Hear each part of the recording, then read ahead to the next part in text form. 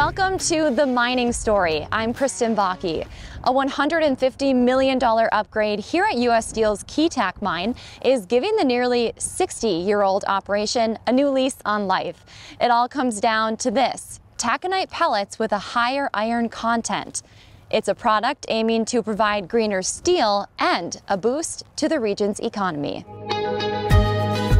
We're here at Keetac at the site of the very exciting DR grade pellet project. Yeah, it really is amazing. We have some of the state-of-the-art equipment. I mean, this is a really big project for this region. Traditionally, on the Iron Range, we've made what are called blast furnace grade pellets that are used in the integrated steelmaking process. Now with the new process, we'll be pumping the material that leaves that building over into the new DR plant, where we'll upgrade it even further, increasing the iron content and reducing the silica content. We'll take the oversized material, do additional grinding, magnetic separation, and then we'll put it into a chemical flotation plant where we use a reverse chemical flotation process to grab the silica, remove the silica, and leave you with higher iron, lower silica content concentrate, which we'll pump back to the pellet plant, and then we'll fire into DR grade pellets. It could be turned into a lid on your pickle jar. Maybe it's part of a windmill, an EV, a pickup truck, a bridge, a building.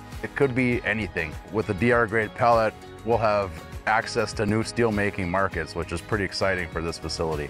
I think this really plays into our total overall goal of being a greener steel company and reducing our greenhouse gas emissions, and this is where that's going to start.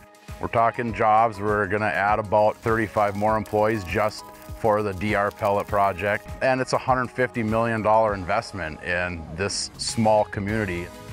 I've worked a lot of years here, and I really have enjoyed the facility, the people. It's just great.